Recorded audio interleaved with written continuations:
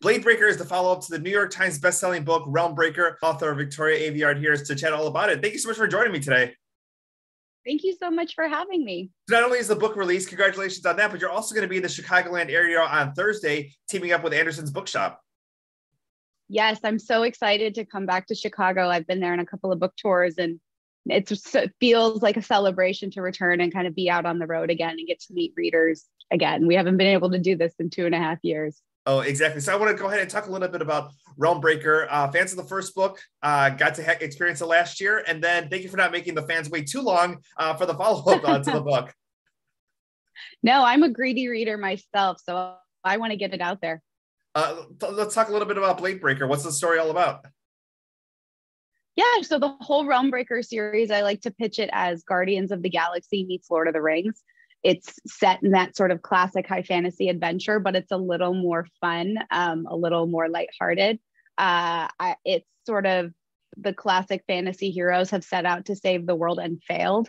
They're all gone, but the world still needs to be saved. So I always had this question of like, well, who's the B team of saving the world? Who are the not so good guys who are going to have to band together? And that's what the whole series is about, is the not so typical heroes who want to survive, so they're going to have to save the world themselves. And I had a really fun time with this. I was definitely a teenager who grew up loving Lord of the Rings, but not exactly seeing myself in it. So this series was my way to sort of communicate with that. I think also, with the Red Queen series and then with this series as well, too, there's lots of people who did not see themselves who are able to see themselves in these two series of books. Talk a little bit about some of the fan reaction that you've gotten to that. One thing that I hear a lot from my readers that's really, really flattering is I didn't think I was a fantasy reader, and then I read your books. And I find that so cool to be sort of accessible fantasy. I work really hard to make sure I'm not overwhelming my readers, but also taking them on a really immersive journey. I like to say that I trick them into reading these books. So it's nice. These kind of form a gateway for readers to sink into the fantasy genre and maybe try something they didn't think they'd like, because I think people have a lot of preconceived notions about fantasy, about it being too dry or too difficult or too complex or whatever. And there's so many books out there that if you just give them a chance, you're going to love it. Oh, exactly. 100%. Let's talk a little bit about the event on Thursday. So you're going to be talking about the book. There's going to be pre-signed copies of the book as well, too. What's that feeling that you have, especially, not doing events virtually, but getting to be able to do them in person? It's going to be so great. I can't wait. My first event is tonight. Writing is a really solitary endeavor. You're just in your little office typing away like a mole creature. And you kind of forget that you're writing for other people, because it's unbelievable in the first place that someone's reading your book. But to get to go out on the road and connect and physically see people holding your book and be excited to read it, it's one big party. And it just feels like you're connecting with people on a level you didn't know you could. And for the last 2 years, we haven't really gotten to do that. We've had our virtual events, but it's not the same. So it's going to be really fun to just all be there together and celebrate. I had read that the Red Queen series was inspired after you had graduated and kind of student debt kind of leaning over you. Talk a little bit about that inspiration and what inspired this new series. Yeah, so I was coming to the end of my film school education. I went to USC to study screenwriting, and I was about to graduate into a recession with a ton of film school loans and no job prospects. And that was really, really scary. But I had an idea for a young adult novel, and I ended up saying, I'm going to go home and write this book, and I'm going to give it all I've got. So my parents were kind enough to be like, you can move home. You don't have to find a secondary job and live in LA.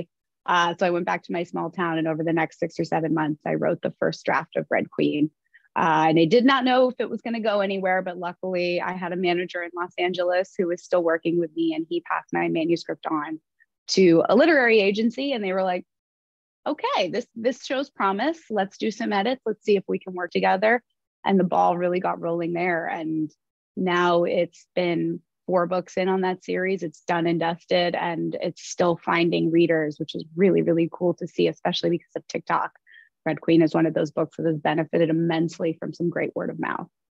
One more question about Red Queen. We heard last year that Elizabeth Banks was going to be directing and starring in the series for Peacock. I haven't heard anything lately. Tell me a little bit. Is there an update on the series and when we might be able to see it? Yeah, there's so many updates and so many things I can't say. I can say that I've been really involved in the process and the wheels are still turning and we're in a very good position. But unfortunately, on the entertainment side of things, you really can't say anything until suddenly you can say Everything. everything. Yeah. Well, we'll be waiting for that one as well too. You just posted on Instagram, you with a fancy white dress on and a crowd doing a fun video. Do you have a whole closet full of like fun costumes that give you inspiration, or tell me a little bit about that outfit? Oh God, that I was asked to do, and I had to scramble really, really hard. And I'm really glad I had lots of different headbands that I could pretend were crowns. I generally don't like to dress up as my characters or do any kind of cosplay, but that was still really fun to kind of go back to when you were a little kid and look in your closet and say, what can I turn into something that looks a little bit more fantastical than what it actually is? And then final thing here, I wanted to go ahead and just chat about as far as readers. You had said that some people didn't think that these fantasy books were for them, or people maybe don't identify with the heroes of a book. What does it feel like as you step back and get to see readers maybe chatting before and after one of your book events, or people online having conversations as far as what this means to them, and not necessarily knowing the impact that you were going to have? It's really cool. I mean, I'm a writer. I shouldn't be at a loss for words, but it is constantly the coolest thing to see other people want to sort of play in my sandbox that I have made. I was a big fan fiction writer growing up. That was my first foray into like writing for my peers.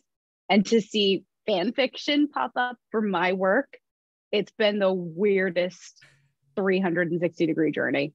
And probably it's so amazing and so rewarding as well too. Victoria, thank you so much for your time today. Blade Breaker in stores now, and also she's going to be with Anderson's Bookshop this upcoming Thursday at an offsite event, but you got to buy tickets ahead of time at andersonsbookshop.com.